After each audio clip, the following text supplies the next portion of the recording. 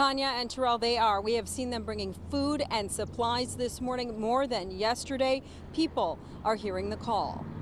Volunteer coordinator Veronica Saldana with the Pilsen Food Pantry delivering diapers and other essential items this morning to a shelter in Pilsen housing close to 70 migrants. This as more and more people from the community step up to help. There is just a continuous flow of people coming in wanting to help. Mainly right now they're in need of air mattresses, blankets. Dulce Garduno is volunteering at the Pilsen shelter. The building was donated by a local business owner after the 12th District Police Station had to turn some asylum seekers away.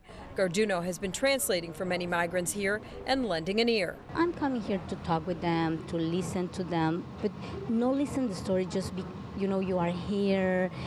You are welcome. 25th Ward Alderman Byron Cijo Lopez has been coordinating this community effort in Pilsen as the pandemic-era Title 42 immigration restrictions are set to expire late tonight, which means the number of migrants is expected to surge. We are clear-eyed about the challenges we are likely to face in the days and weeks ahead. Mayor Lightfoot has already declared a state of emergency with city-run shelters full and resources scarce as hundreds of migrants keep arriving in Chicago by the day. Plus, Mayor-elect Brandon Johnson was in Washington, D.C. yesterday meeting with top White House officials, along with Illinois Senators Dick Durbin and Tammy Duckworth. He's calling for federal help.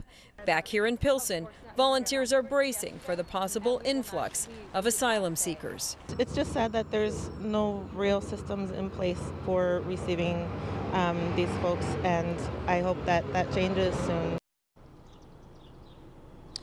Alderman Byron Cijo Lopez tells me this morning that they now have 50 volunteers at the Pilsen shelter. Watch breaking news on YouTube. Subscribe to ABC7 Chicago Eyewitness News.